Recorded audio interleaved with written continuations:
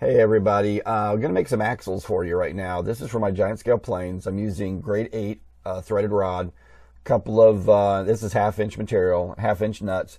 1032s are going to be the bolts that retain the actual whole wheel onto the axle. So I throw this on my saw. Take your time with grade 8. It's really, really hardened metal.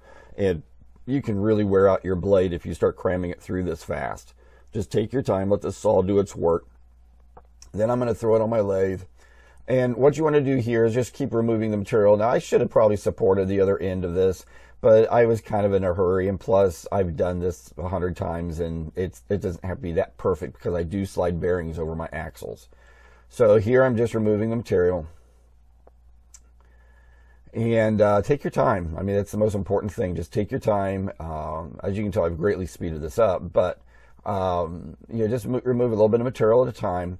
And until you can slide your bearing on. So I'm doing a little bit of a test here on the end, removing it until the bearing will slide on to give me an idea how deep I really need to go. I could use my calipers, but I've done this so much. This is just so much faster this way.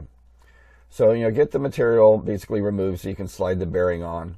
And then you're going to take a Scotch red pad and you're going to buff it a little bit. Look, if you're doing a plastic wheels on this, you'd want this to look like chrome polished. But since I'm putting bearings on it, it's not that important.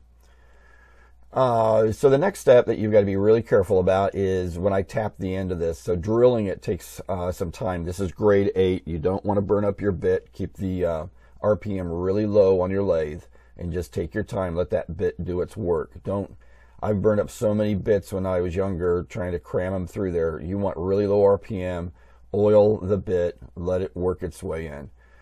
And once you've got that hole done and you're ready to tap it, you want to really take your time tapping this. Okay, I'm tapping it with a 1032 here, and you want to oil it, take it slow, do not force it, you'll break your tap.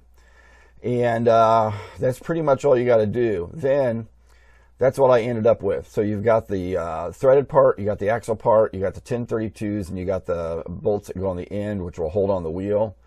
And I think that's pretty freaking sexy right there. I think that turned out perfect for what I'm doing. And then to put it onto the actual landing gear, that's what it's going to look like. And these are the landing gear I TIG welded up.